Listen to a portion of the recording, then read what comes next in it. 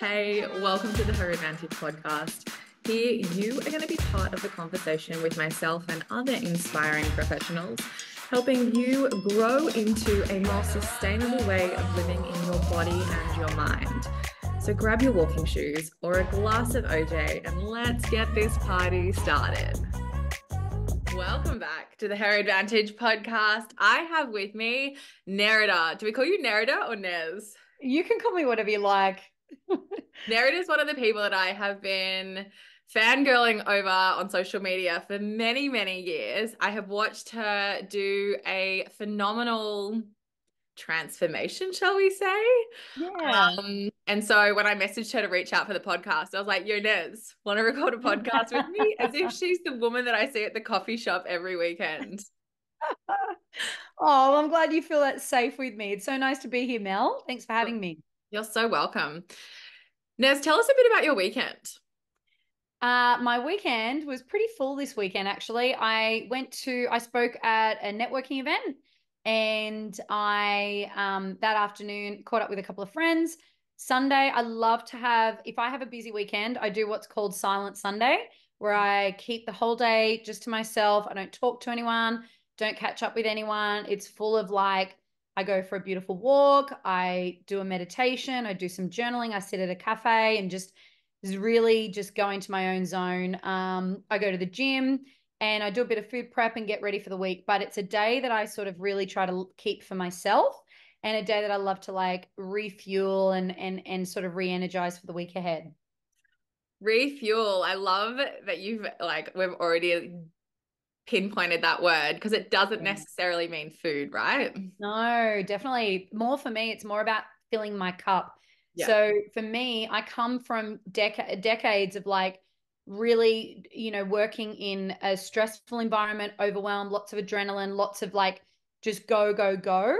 And now I'm actually really leaning into slowing down, nurturing myself, spending more time in nature, more time sitting still and breathing and just really, really slowing time down and connecting with my feminine energy. Which ironically is making life go faster, right? Yes. Well, I don't know if that's my age. I'm 41 and I feel like the older I get, the more time flies. But yeah, essentially it's so important for women because women are being where our essence is being, not so much doing. Actually, science proves that men can handle 4 times more the amount of stress that a woman can handle. So one of the things that I really see a lot in the work that I do is that women are really overwhelmed with their stress, with their load, with their even their mental load. And part of that conditioning is part of our work is to really try to unhook from that conditioning and that sort of productive perfectionist, that archetype where our self-worth is wrapped up in what we do and what we produce and what we achieve. A definition of productive almost. Yes, yes.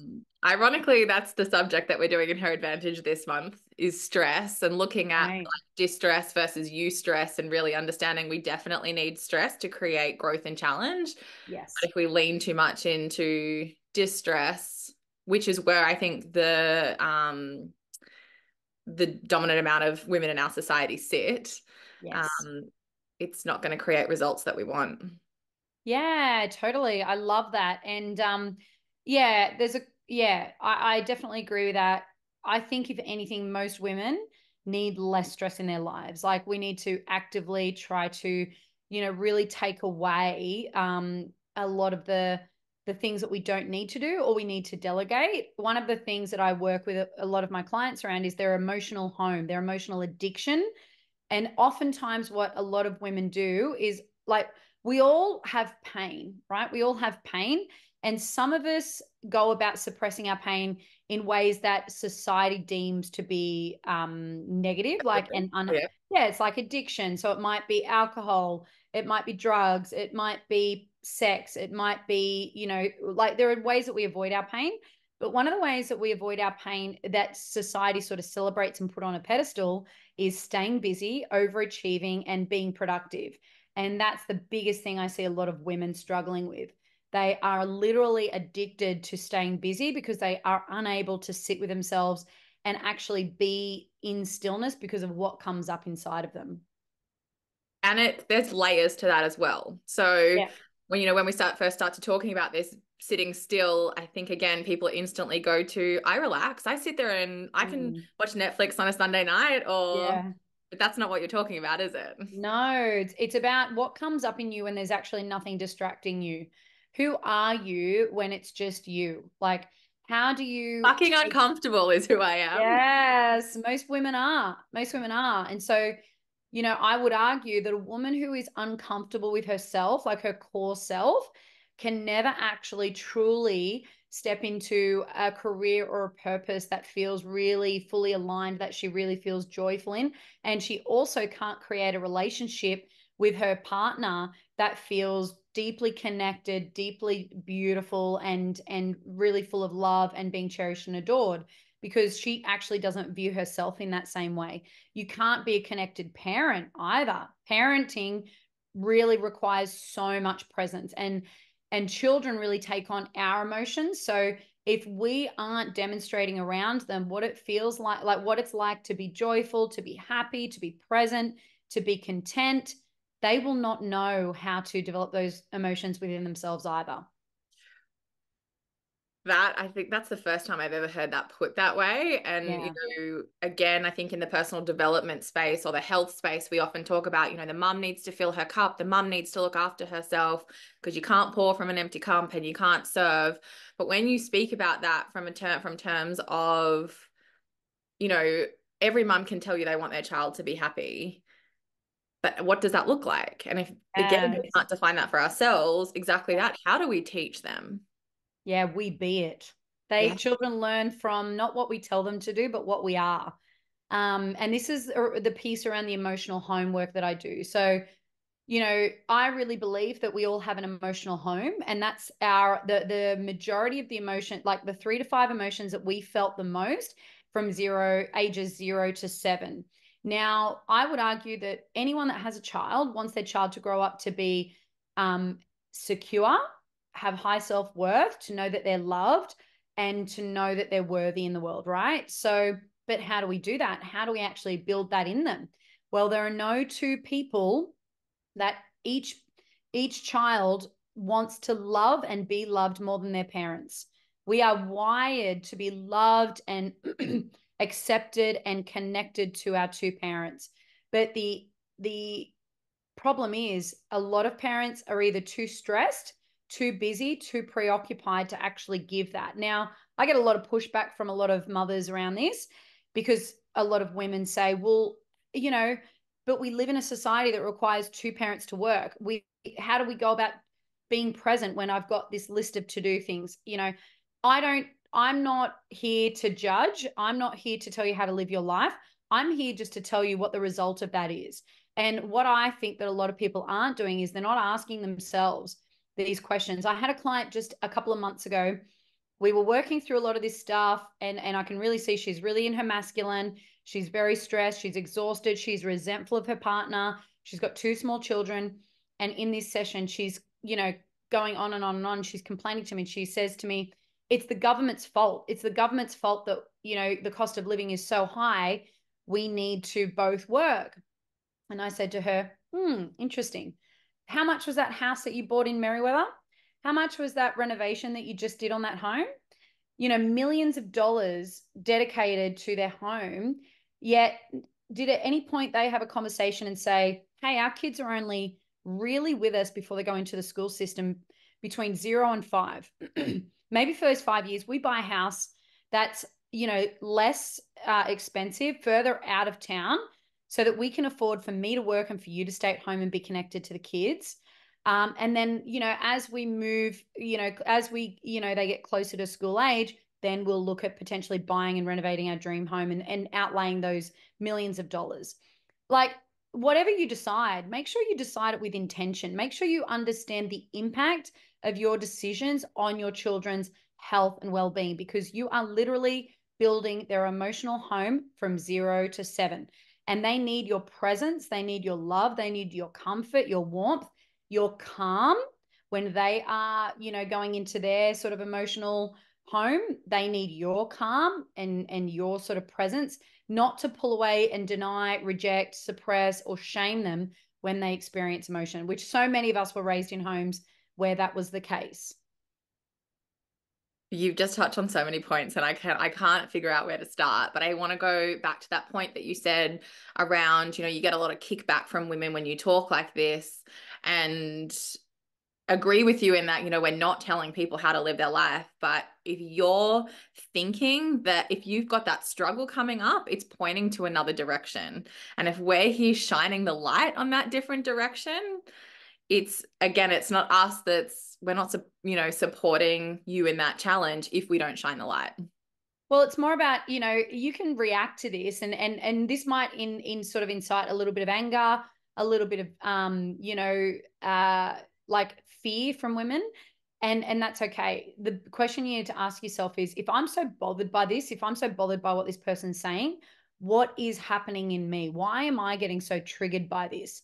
Because deep down, the only reason anyone can trigger you into any emotion is because you deep down have a fear that might be true. So, one of the things that I really aim to do is to help women. Women are the emotional beings of every one of their families, right? Women do this spiritual and emotional work, and then that has a ripple effect upon everyone that they come into contact with. I've seen it so many times. So for me, it's about helping women to connect more to their wisdom, their intuition, their knowing, and their emotions to have a better influence on their family, whether it be their partner, whether it be their children, whether it be their own self, so that we are like moving through life in a way that's connected, loving, whole, supportive, and with all of the things that we want our lives to be filled with. I see so many women today really feeling so confused, so lost, and so disconnected. And it's because they have not healed their trauma. They have not looked at their childhood home. They haven't done the emotional intelligence piece. They haven't learned how to communicate. They haven't learned how to be with their pain. I think the other, and when we talk about this and we talk about, capital T trauma, small t trauma, or pain, and I really loved how you used the word pain when you first started talking about it, didn't open with the word trauma. Yeah. I know, like, my mum had quite a traumatic upbringing. She was a child born out of wedlock in the 60s and put up for adoption and blah, blah, blah. And I know that the work that I've done on myself, I've watched the shifts in her, and our whole life we were like, Mum, you need to go to therapy, essentially. You need to sort this out.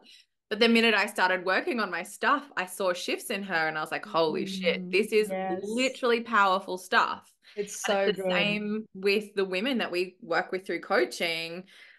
They take this huge risk in being really selfish and working for themselves. And all of a sudden they're going, oh, my kids' grades are going up. My kids are coming home Yes. happier. All of Yeah. this stuff is happening around them because they've done the work in themselves. Yes. But if we can go like right back to the beginning, like, Yeah.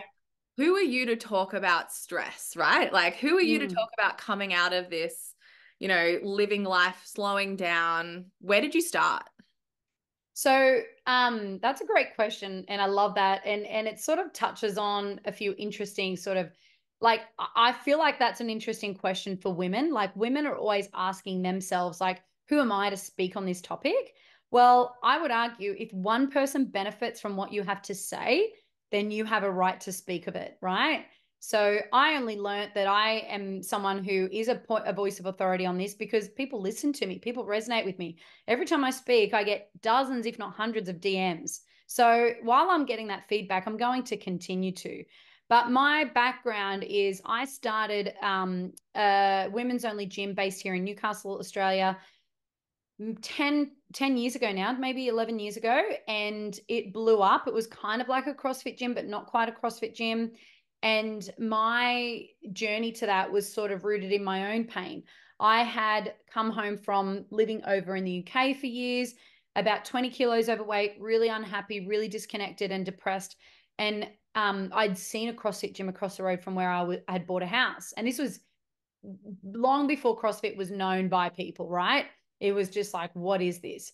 And ironically, most women do sort of have a lot of fear walking into a gym for the first time, but ironically, I didn't. I just saw this gym and I thought, wow, this looks amazing. This is something I need to be a part of. This is how I'm going to lose this weight and find myself again. And I walked across the road and I was met with, someone who was really not open to letting the average person come into his gym. And, once we got chatting and I told him I wanted to join the gym, that I was really excited, he looked me up and down and he said, "Darling, this is not for you." And so that was like a really humiliating moment for me, but it was also a Did you gift. invite him to the La Somme opening? Please tell me you invited him to the La Somme opening. I know everyone always asks me that. Like at the end of the day, you know what? He gave me the biggest gift that day, because if it wasn't for that pain, and luckily 6 months later, I stepped into a CrossFit gym that was the complete opposite. And it was full of community, full of like people that wanted to welcome anyone in. The owner was so kind and just beautiful. And it was from that place that, I began my transformation. I lost 20 kilos in 12 weeks. I found my confidence. I was spending time with different people. All of a sudden, I went from like, my friends were mostly people that would go out on the weekends, drink alcohol, take drugs, to all of a sudden I was hanging out with people who were going for breakfast and talking about books and podcasts and going to seminars and running businesses. And so my life transformed in that community, because I then started to realize there was so much more to this life that was possible. So, you know, it was such a gift, because if I hadn't had that first experience, I don't think I would have been so anal and like psycho about making sure people feel welcomed when they came through the door. When I opened La Somme, we had this rule. It was called the 5-second rule. And it meant that anyone that walked through the front door needed to be greeted within 5 seconds by somebody. And, that's why like we built such a great brand, because we had these policies, these procedures, these values that underpinned the business, that made sure that we were living by our values. We weren't just talking about them. We actually had ways to live by them. And so I ran that business for nearly 10 years. Throughout the pandemic, I was faced with, so in 2020, weirdly, I had 2 sites at the time. I was in the process of opening a third. And weirdly, literally 4 years ago, pretty much to the week, I went through a breakup with my partner who, I lived with. He was in the business. We talked about getting married and having kids. And then a month later, the gym was closing down. I was living in an Airbnb. I was single, not able to spend time with anybody. Like, it was just the most surreal time of my life. I went from thinking I was going to take this business nationally, I was going to get married to this man and have children, and my life was going this way, to all of a sudden my accountant saying to me, "I think you're going to go bankrupt. I think you're going to lose your business." And I was living, in an Airbnb, like on my own. It was just the biggest sort of divine storm. And at the time, even though I was in a lot of pain, I also did know something needed to be born. Like, I knew that it was happening for a reason. I just couldn't see it at the time. And it was Did you funny, have right? that innate trust? Like in the midst of all of the pain and the breakup and the gym, like you had this like little Yes. nugget inside you going, this Yeah. is for you. Yep. Because I'd been there before. I Yep. had been there before, and I'd listened to Tony Robbins talk about this. Like, I'd listened to so many thought leaders and entrepreneurs talk about this time, like this hitting rock bottom, and how it's the best thing to ever happen to you. And so that was a gift. I remember thinking, okay, this is really, really hard. And I also know something's coming. And it really was such a gift, because for so long, like, I had pain. I was diagnosed with depression at the age of 22. I'd seen a number of psychologists, counselors, life coaches, psychotherapists. Like, I would go to people constantly trying to figure out what was wrong with me. And it was just constantly met with, "You've just got depression. You've got depression. You've got depression."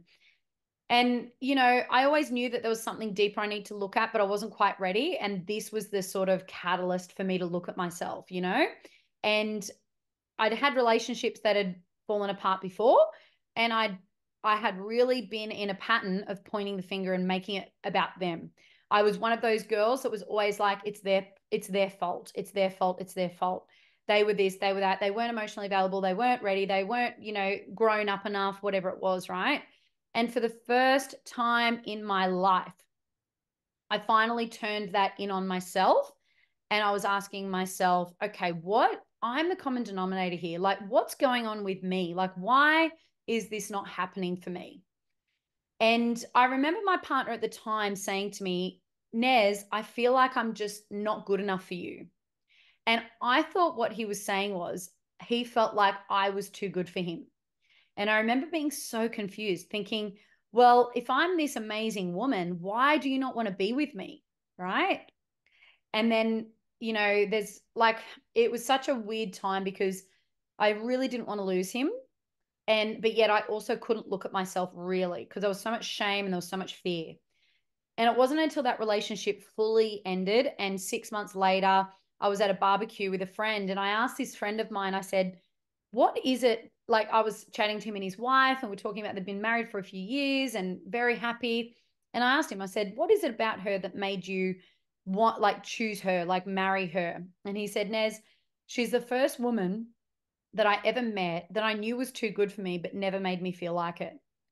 And in that moment, it was like, oh, a massive epiphany.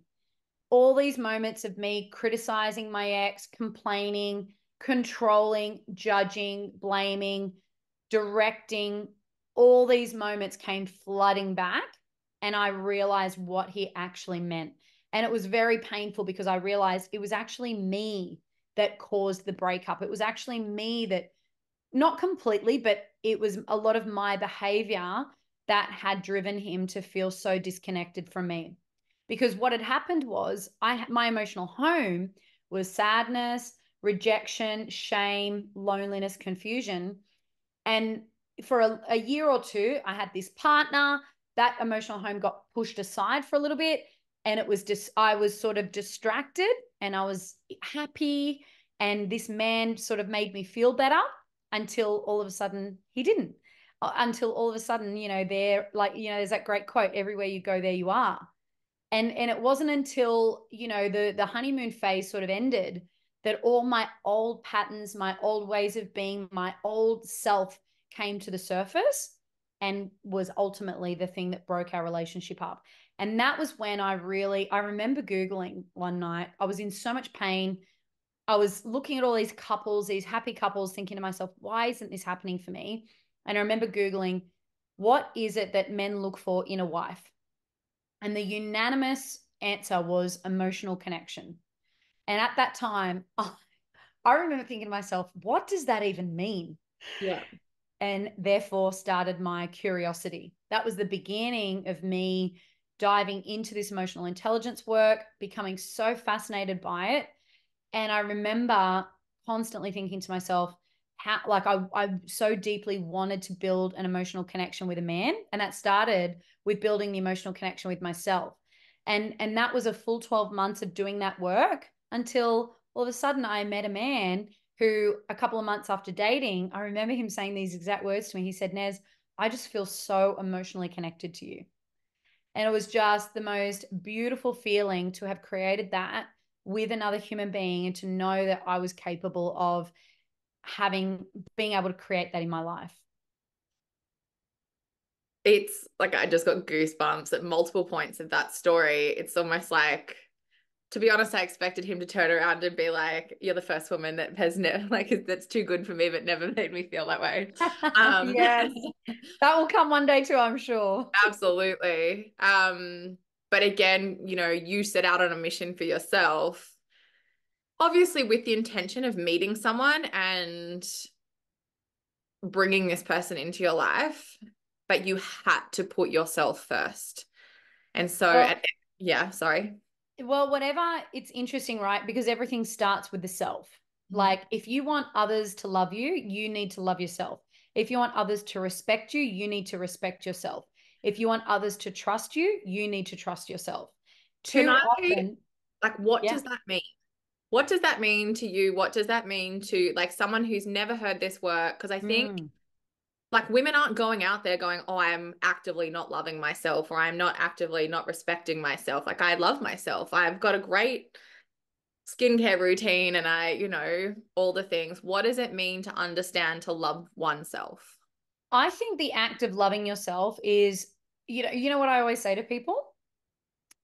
Your relationship with other, like, think about who's the person that's closest to you, Mel? Mhm. Is it a partner? Is it a friend? A friend. think about the way you speak to that friend, the way that you encourage that friend, the way that you support them, the way that you are their biggest cheerleader, right? And the way that you speak to them when they're down, when they're in the dumps, when things aren't going right. How do you speak to them? You probably speak with full of encouragement, love. You probably shine a light on all the good in their life and who they are. Now, do you speak to yourself the same way? I'm learning to. Great. Good. Because that's the only reason people's relationship with themselves suck and their relationships with others thrive is because you can't turn that same beautiful, kind, compassionate voice in on yourself. And that is the biggest piece to it, right? It's how we treat ourselves when we're feeling scared, angry, shame, sad, lost, lonely, confused. It's how we're treating ourselves when we feel scared. Yeah. Yeah. That is I think that under like if we look at women's stress, if we can understand that one question, Yeah. that would change the trajectory Yeah. immensely. Because what I see is we either go into one of two behaviors, right? We either go into sabotaging behaviors, and ultimately this all comes down to a belief system, right? So let me ask you a question. On this morning, have you left the house today at all? Yes. As you were out and about doing your morning, how many red cars did you see on the road? Yeah, you can't Couldn't remember, tell can you? you. Couldn't tell Now, you. if I said to you last night, Mel, when you're out on your day tomorrow, before we catch up, I want you to count as many red cars as you can see because I'm going to give you $100 for every red car you see. How Mhm. many red cars do you think you'd see? As many as I can. Exactly, because you're wanting to support that belief. You're wanting that's something that your radar is attuned to. So you're going to find it everywhere you go. You're going to find evidence to support yourself whenever you want to, right? Now, the same goes for when we're activated in our emotional home, we do one of two things, right? We either look for evidence to support it and we go down that rabbit hole of shame and of reinforcing that shame, that fear, that anger, that resentment, whatever it is, or we actively try to take care of ourselves and nurture and love ourselves in that moment. And I would argue a lot of people aren't great at doing that. So, you will always find evidence to support the beliefs that reinforce who you think you are. I'll give you a good example, right?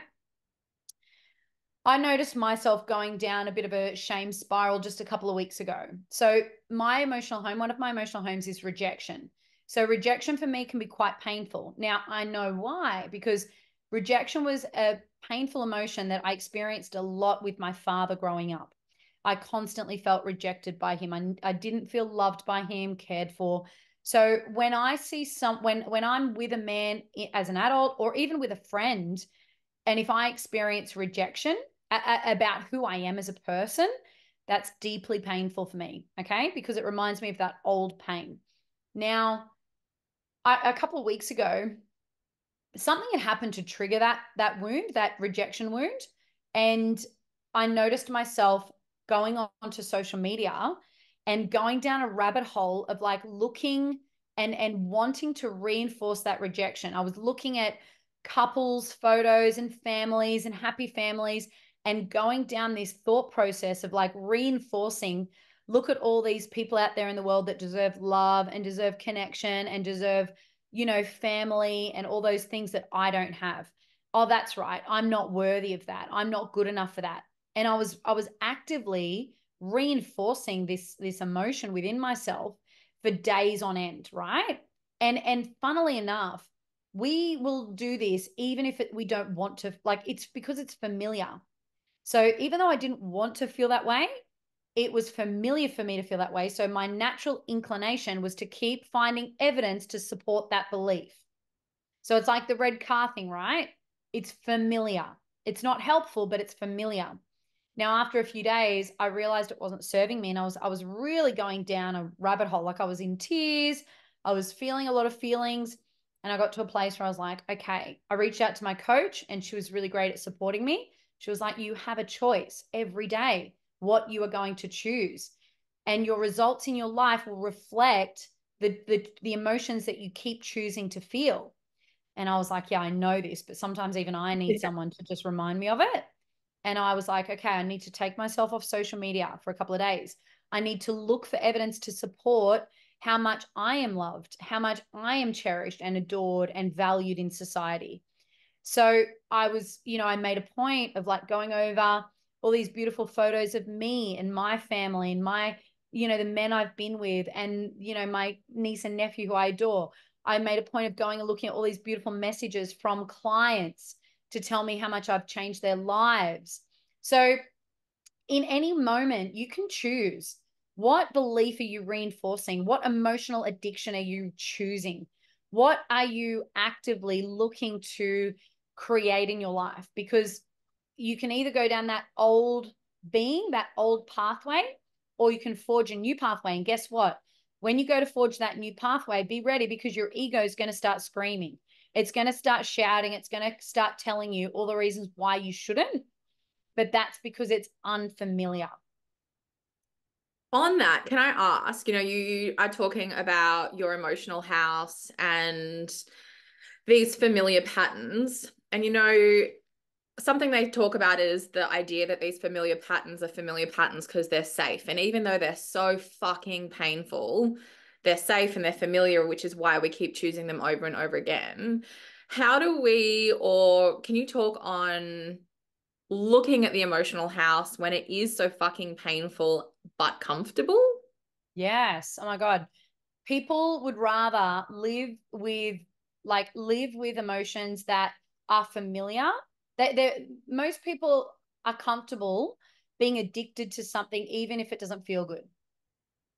So most people, I would argue, have you ever noticed this, Mel, when you ask someone how they actually want to feel, most people tell you how they don't want to feel. Mm-hmm. So with my work, right, I will ask someone, like, say, for instance, I'm working with a woman who is a mother and she has kids and her husband, she's feeling really disconnected from her partner. She's feeling a lot of resentment, a lot of exhaustion, depletion, unsupported. If I ask her, how do you want to feel? The first thing she'll say is, well, I don't want to feel exhausted. I don't want to feel drained. I don't want to feel. And it's like, I didn't ask you that. I asked you, what do you want to feel? Most people are so disconnected from how they want to feel and they don't even know it. They don't. And even for them to speak, well, I'd like to feel energized. I'd like to feel joyful. I'd like to feel calm. I'd like to feel present. I'd like to feel happy. And most people don't even know how to create that. Most people don't know what they want to feel. They don't know how to create what they want to be.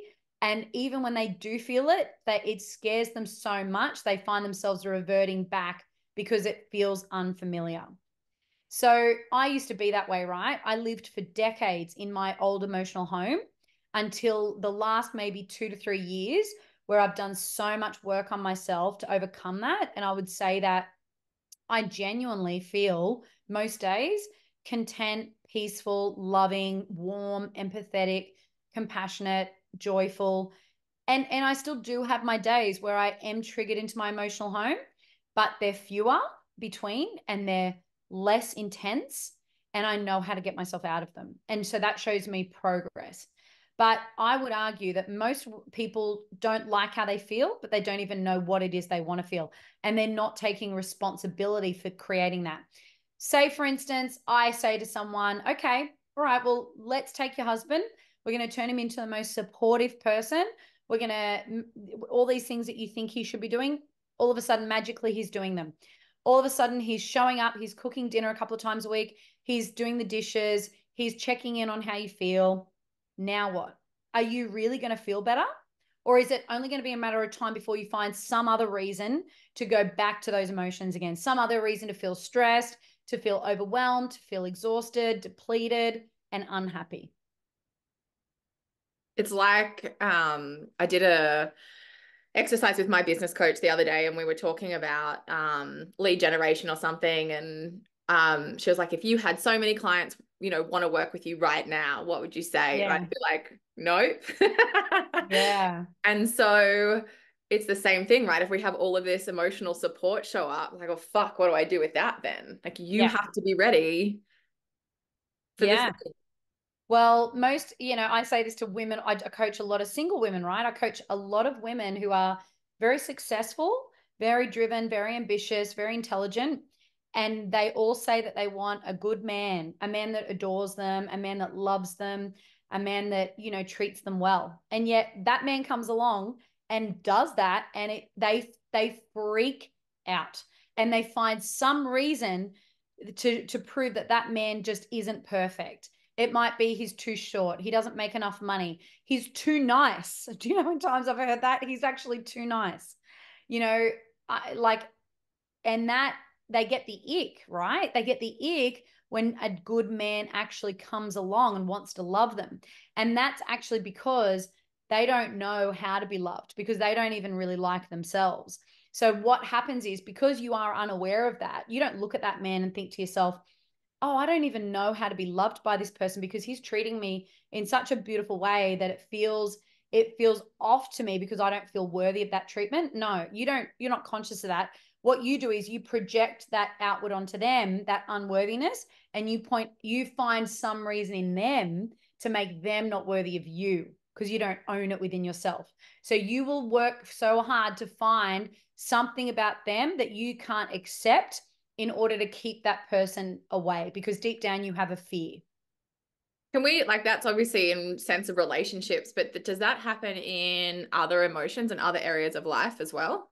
Totally, totally.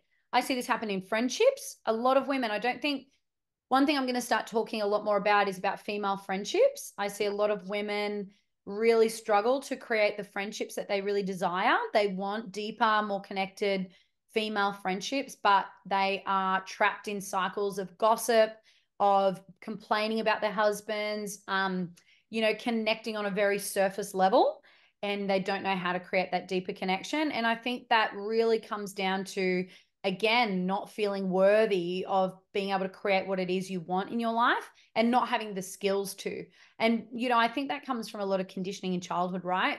A lot of women, I would talk a lot about this in my coaching, because you see men so easily go out into the world and achieve and make money and achieve success, because men are driven to do that, right? Men know when they're born, my role is to, become a provider, to become a protector, to go out and build wealth and to build success and to find my purpose in the world. I would argue women usually go about that only because they fall into something that they love and they want to help people. So it's not really that they are going out there. I know with Lasom, I fell into Lasom just because I saw something that needed to exist, and it just so happened I had to be the one to create it. I wanted women to feel included and accepted and a part of a community. It wasn't because I wanted to make money, right? It wasn't because I wanted to be successful. Now, after a few years, I did start to imagine what might be possible, yes. But and I see what a lot of women do, because so many women connect with through gossip and surface level conversation. When a woman starts to show up and want to take up space, the biggest thing that holds her back is fear of judgment and criticism. And it's always from other women. It's never from men. And that's because we know the way that we connect, right? We know that, deep down we fear that. So one of the things I love to help women do is to step into their power, to own their self-worth, to own their confidence, their self-esteem, so that they can start to have a bigger impact in the world, and to let go of those fears and that judgment and that shame and that, fear of criticism. Are we in a generation that's really redefining motherhood? Like, if you, like you were just talking about Lasom and creating this thing, and where we see women that are really leading, it is from passion, and maybe they're not choosing to create another human life, but really, yeah, redefining what it means to be a mother. I don't know if Do that's you the mean, I don't know sorry, if can that's the you right just clarify? language. Do you mean women opting not to have kids and to build businesses instead?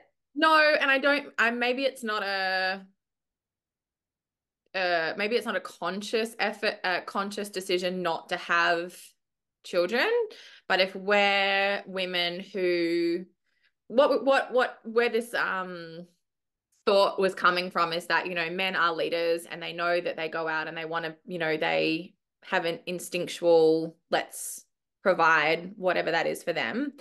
And then for women, like you just said, when you created Lasom, it really came from a passion or a love and to help other people. Yeah. And so when we see women who we define or perceive to be successful, is that from that point of creation, which is the Yes, female, yes, that the nurturing core sort of female. energy. Yeah. Totally, totally. It's very rare that I will meet a woman, like a female entrepreneur, who speaks about success or about striving to to make an impact on the world, or to, the way that they go about their business in the same way a man does. Like I have just personally noticed, I work with a lot of men and I've worked with a lot of women. I've just noticed men tend to talk more about, like, take this for example, right? This is the number one perfect example. Oftentimes, when a woman shares her income claims, what's the first thing that other women do? Judge her, criticize her, start to look at her, like, especially if she's wealthy, right? If she's making big money. A lot of women don't like that behavior because they think it's unacceptable for whatever reason, right? They use whatever they want to claim it. Like they might say it's inauthentic, or they might say it's being a show off, or whatever it is. But I'm a believer of a rising tide lifts all boats, right? Like for me, getting into a mentorship where the norm is women making $40,000-$50,000 a month made it possible for me. I started to sort of go, wow, if she can do it, I can do it too. Whereas for men, it's so natural. It's so normal. They talk about money like it's no big deal. Like there is no resistance there. There's no sort of inner competition. There probably is competition, but I think men are naturally better at just like talking about money and success in a way that doesn't bring up this inner sort of like combative sort of I suppose nature, whereas I see it in women more.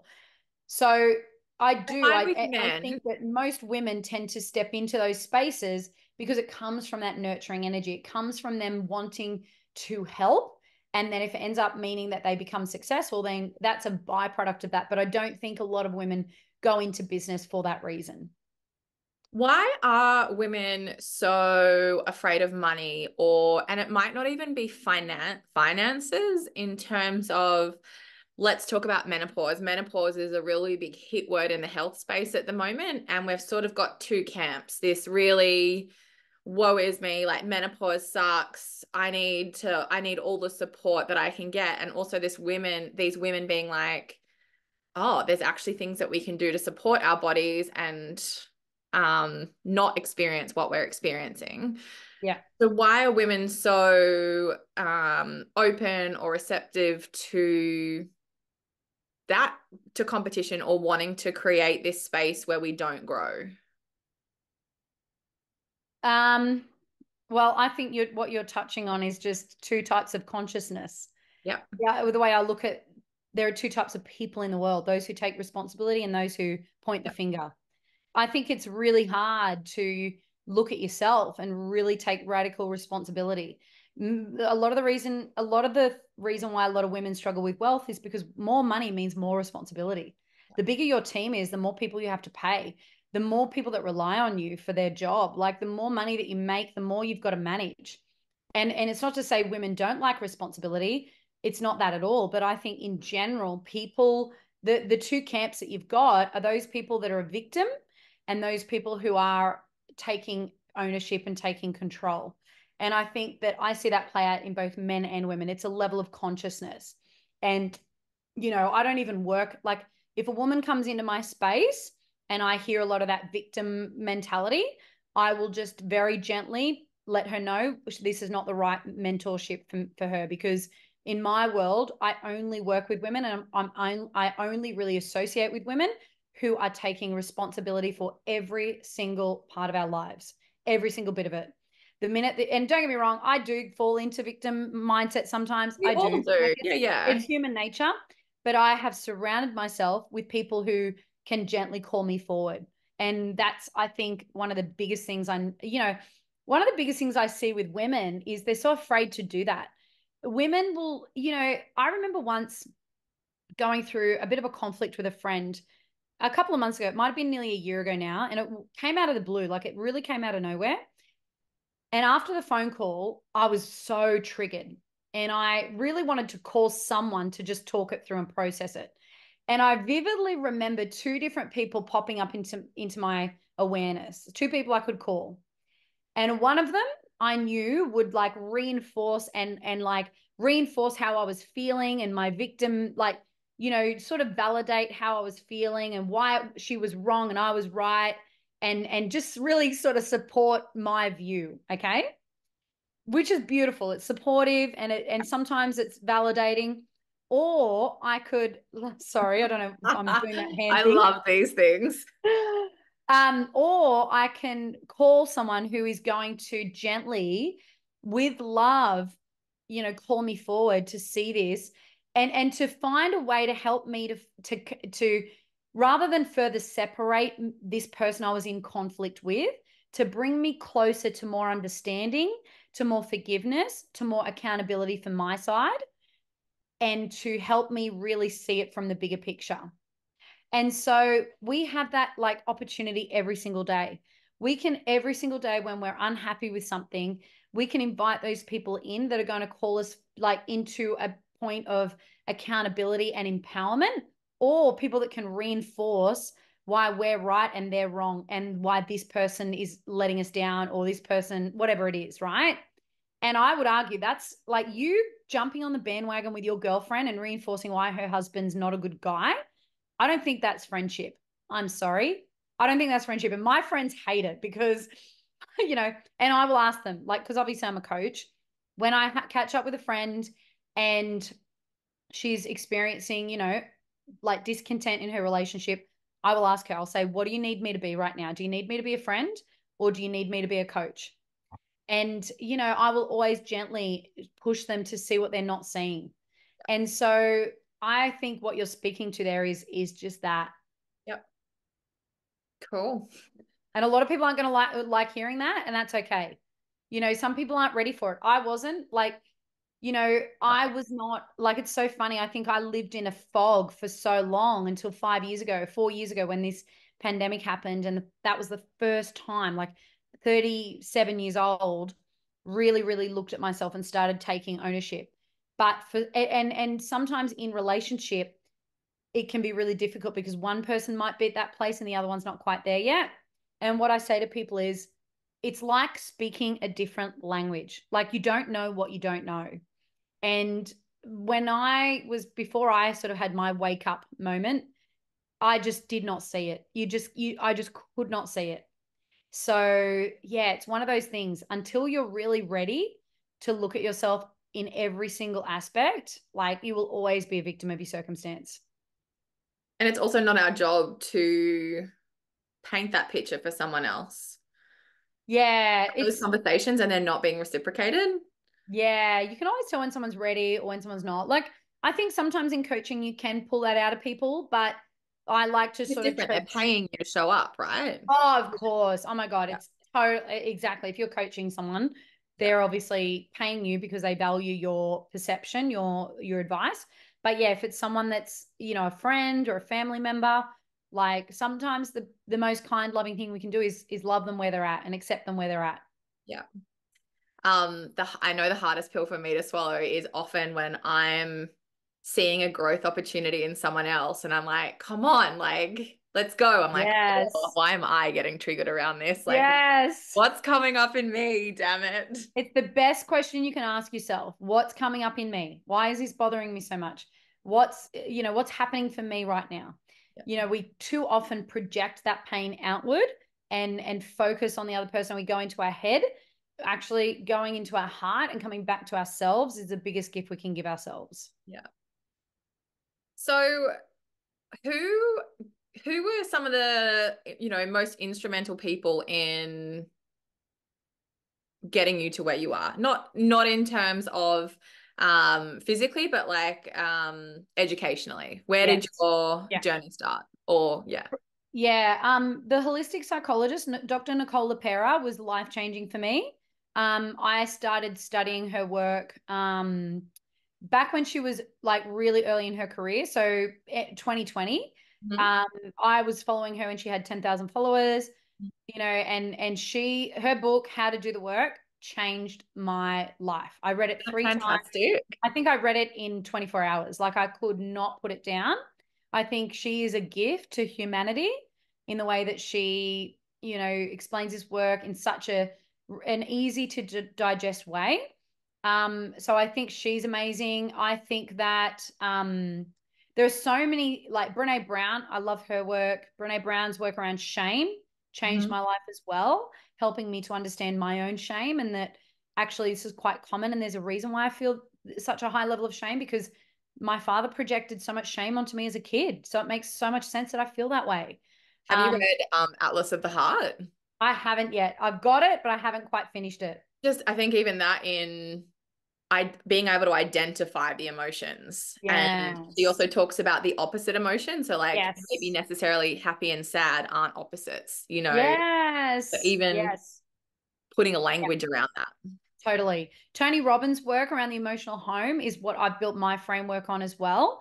And his work around teaching us that we all have an emotional home really helped me to see, oh yeah, like I do have an emotional home that I'm addicted to.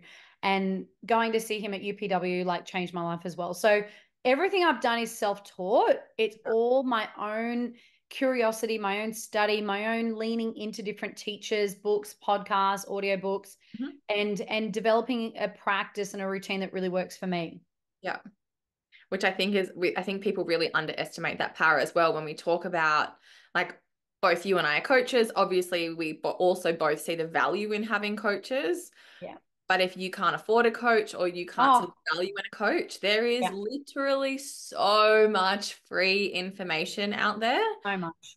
for you to be able to go on this journey and still feel supported and part of a community without putting a financial investment in until you are Yeah, certain. there is. There's so much out there that's free. Like, and the holistic psychologist, she runs a self-healer circle that's, I think, $15 to $20 a month. And the value that she brings in that is crazy.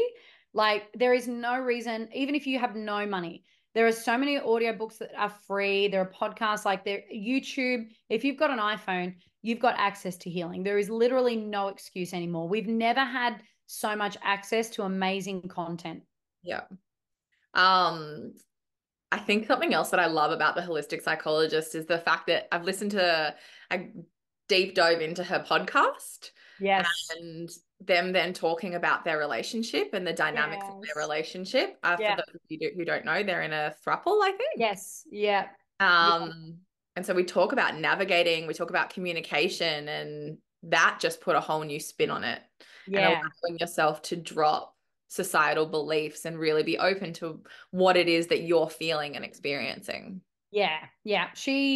The work that she does, and I think that's why she's so popular. She's so relatable. She shares so much of her own journey, and I think that really goes against the traditional norms of psychology, because you're not allowed in psychology, you're not actually really meant to bring your own experience into the room. And I think that's where so many people are left feeling so alone in that space.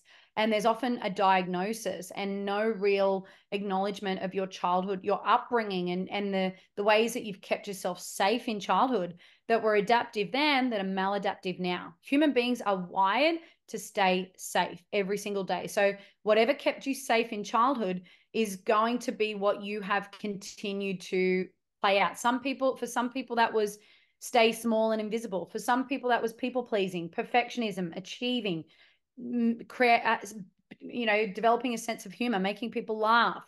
For some people, it was get aggressive and be defensive.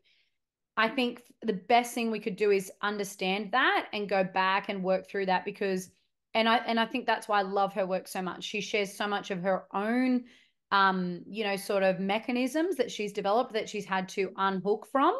And yeah, she's so relatable in so many ways. And yeah, she's just I think she deserves a Nobel Peace Prize. Like, she's just incredible. Maybe that's for you and I to do, Nez. Maybe we need to create some like Yes. actual Yes. award that represents Yeah. people who are actually changing humanity Yeah. from the She core. really is. Yeah, I've got so much admiration and respect for that woman for sure. Have you read her latest book? I'm halfway through it. How to Beat a Love You Seek. Yeah, yeah, I haven't. It's Yeah, it's really good. It's sitting on really, my really list. good. Yeah, she's amazing. Thank you so much for this conversation today. It You're has so welcome. been so insightful. And like as always, sent Nez this list of topics, and I think we covered like two of them because I Yes. knew that. So thank you so much. Is there anything else you would like to say? No, just thank you so much for having me on. I really appreciate anyone that is open to listening to me talk about my work. If you're interested in checking out the way that I help women, come on over and follow me at Nerida Bint on Instagram. I offer two different programs, one to support women in business, one in their relationships. And I just love this work. So thanks for having me on. And she is the most approachable person. So give her a follow, send her a message and say hi. We always love to hear your takeaways. So if you've heard something and had a really big light bulb moment, share it with one of us. But until next time, we'll see you soon. Bye. Bye. Whew, that's it for another episode. If you had any moments while you were listening to that episode, I would love to hear them. Pop me a message on Instagram at MelanieK_ and let me know what they are. And don't forget to subscribe so that you and I can spend a little bit more time together in the next episode. Until then.